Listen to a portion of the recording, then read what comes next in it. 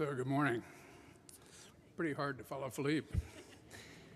Nancy asked me to represent the youth that was drawn to the Hoving Revolution, as I had just celebrated my 70th birthday. This was quite flattering. We must remember that Tom was only 36 when he became director of the Met, and many of us were in our 20s. We were all more or less idealistic, and for sure enthusiastic and energetic, and many of us are here today. It was 1968.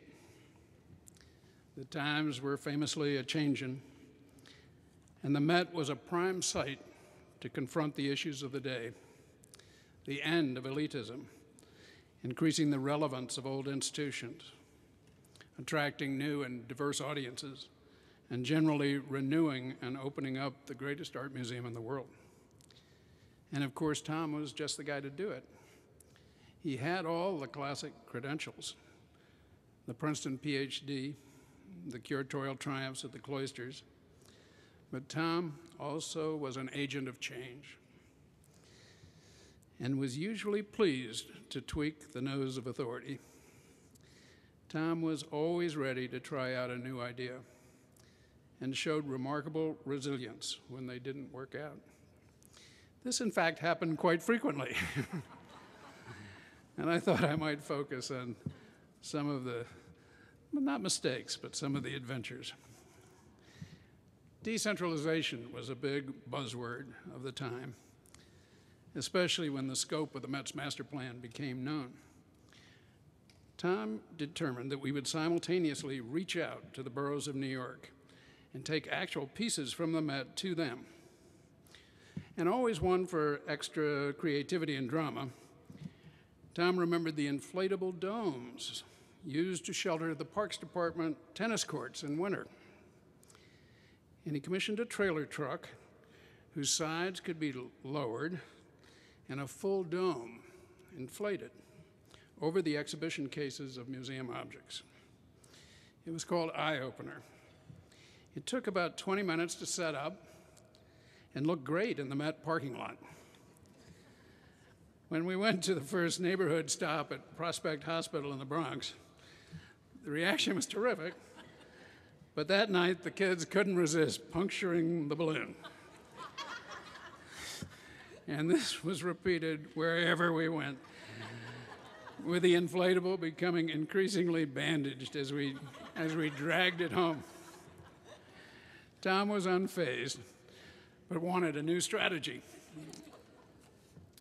What worked much better was to cooperate with existing neighborhood groups on their own turf and provide assistance, display cases, and support. Susan Bader, Lowry Sims, and Irv McManus worked with the Studio Museum and El Museo del Barrio in their formative years, and we actually helped create the exhibition spaces at the Bronx County Courthouse, the Queens Museum, and Sailor's Snug Harbor in Staten Island. Tom believed in popularization, and the much intensified program of special exhibitions were great opportunities to present a theme, focus, and educate. There had been, of course, temporary exhibitions before, but Tom, with some help from George Tresher and Stuart Silver, elevated the activity in many ways. One way was the education or orientation gallery. The theme of the Great Age of Fresco was a conservation story: how the great treasures of Florence were saved by CREA, the Committee to Rescue Italian Art, after the devastating flood of the Arno.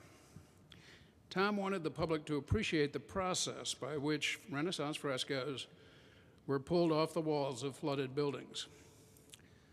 We set up a stage at the beginning of the exhibition and had college art history majors deliver the spiel. You hung a canvas over a large photograph of the fresco, glued it, ripped it off, revealing the fresco coming off, and beneath the synopia, the drawing underneath, which was then itself ripped off the wall. This was all done with Velcro. fasteners along the side, and there was a long, satisfying rip as the frescoes came off the wall.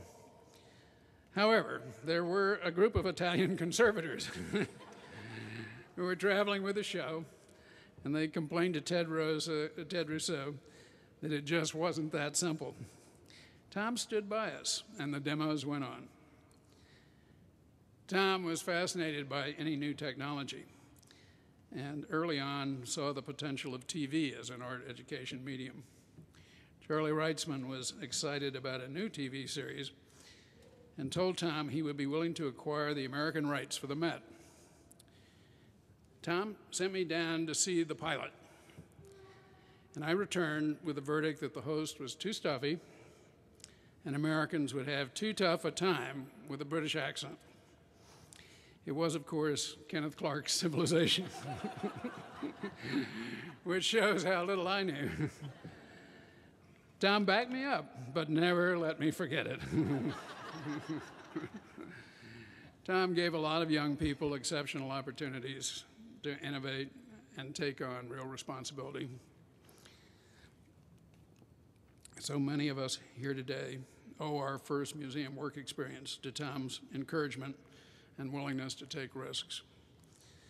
In recent years, Tom and Nancy would stop for a night with Ellen and me in Vieques, Puerto Rico, after Christmas spent with Treja's family in Anguilla. Tom flew his own airplane. His sense of adventure was totally intact. Ostensibly, he needed a gas stop, and after having called ahead to make sure that there was gas at the Vieques airport, was a little surprised to find that they hadn't told him that although Vieques did have gas, the pump was broken and had been for 2 years. Tom, with Nancy as co-pilot, headed off to Fajardo with short rations. On these occasions, Tom's enthusiasm and energy were undiminished, and his storytelling talent intact.